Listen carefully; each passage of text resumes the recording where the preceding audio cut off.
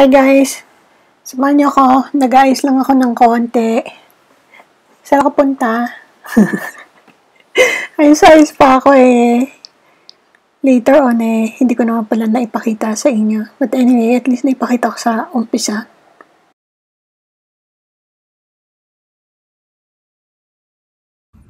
Hi guys!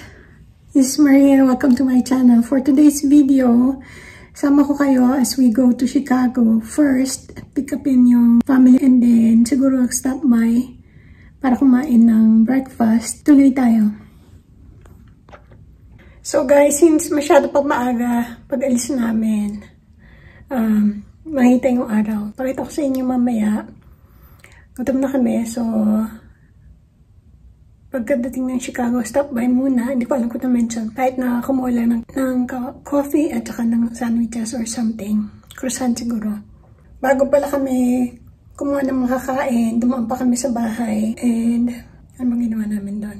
Nagtambay ng konti kasi nag-ipake pa siya. And yeah, we went to pick her up pagkatapos. Diretso ng kuha ng pagkain. And then from there, yung mga iba kasama namin, hindi na sumama sa amin kasi papunta ng O'Hare para hindi na kami mabalik.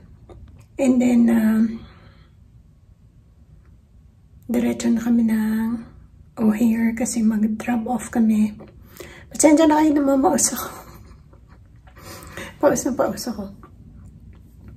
And medyo masama kasi yung pakiramdam ko. So, anyway, insert ko yung mga clips dito kasi when we were in Chicago, hindi naman ako masyadong nakapagsalita dahil syempre, yung mga kasama ko ay magpa-video. So, yung mga konting clips lang, ma-include ko. But at least makita nyo naman yung drop-off sa O'Hare. Unlike last time, pick up naman sa O'Hare. So, this time, dadaan tayo sa harap. So, kita-kita tayo, guys.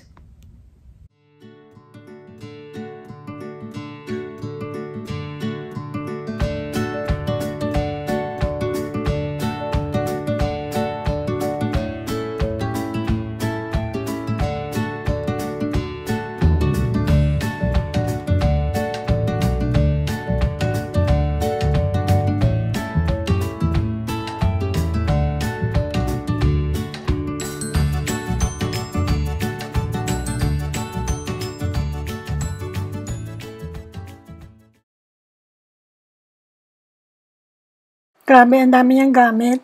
Hindi ko ma-imagine nagkasya lahat doon. Ilang beses pa namin inayos para magsara.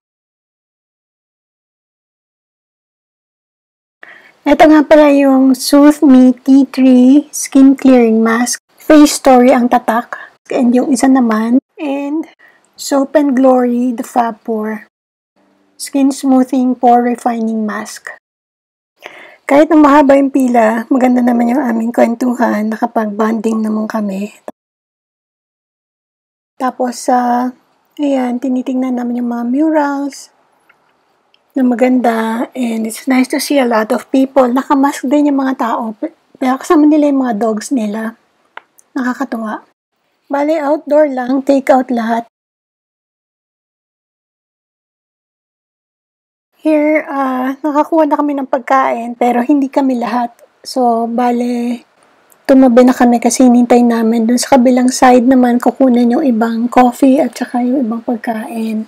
I got a latte and chocolate croissant and sila iba-iba yung mga order nila. Hindi ko na naipakita, guys. Maraming tao sa labas. Kung nakita nyo kanina, medyo maganda yung panahon. And may event sa labas. Ang ganda sanang tignan, kaya lang nagmamadali na kasi kami eh. Ayan, medyo traffic na. Papunta kami ng airport. Bale, dito ko palang nainom yung coffee ko kasi napakainit. Yeah, and medyo nagmamadali na kami. So, at least here, we have time.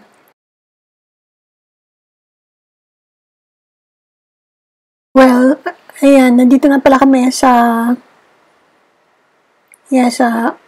O'Hare Airport and konti na lang pala yung oras namin together. Medyo nalibang kaming nagkwakwentuhan. Di namin masyado napansin. Nandito na pala kami. So, medyo na-emote na kami. Parang Ang bilis ng oras.